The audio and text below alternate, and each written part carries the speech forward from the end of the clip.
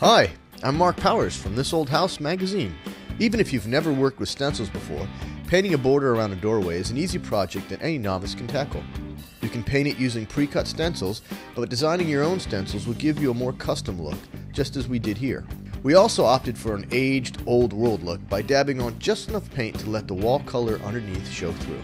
Start by measuring your doorway. Mark the center line on the casing above the door with a pencil. You'll use this mark later to position your first stencil. Next, sketch your pattern freehand or print one using a computer. Tape the sketches around the doorway, leaving a consistent space between the edge of the casing and your stencil design. Lightly mark the ends of the border on the wall with a pencil. Now, trace the pattern onto stencil film. Our border used 4 stencils: a top detail, a corner detail, a tail detail, and a linear pattern to fill the space in between.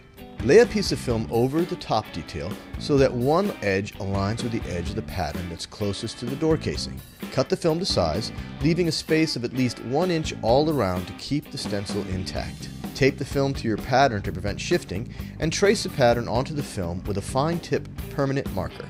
Mark a center line on the bottom edge of the top stencil. Trace the other stencils in the same manner.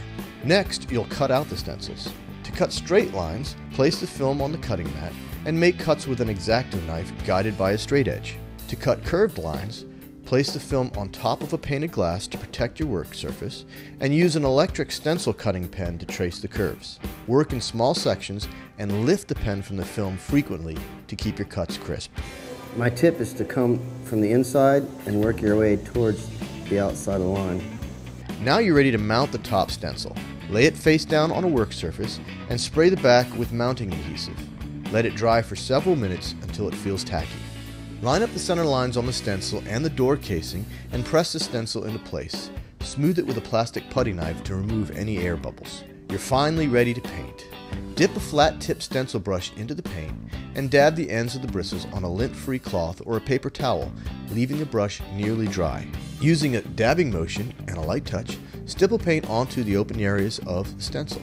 Don't add paint at the very end of the stencil where your pattern continues to avoid creating a visible overpainted seam. Keep painting until the pattern is filled in, but the wall color underneath still shows through. When you're done, pull up one corner of the stencil and carefully peel it away from the wall. Keep painting the border, working your way outward from the top detail.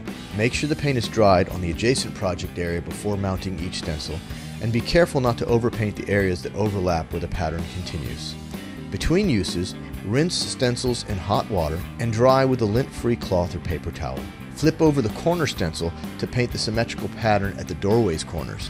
Finish by mounting the tail stencil on one side of the doorway, painting the pattern, then rinsing it and flipping it over to finish the other side. Let all paint dry completely. You'll love how your new doorway border adds a touch of charm to the room.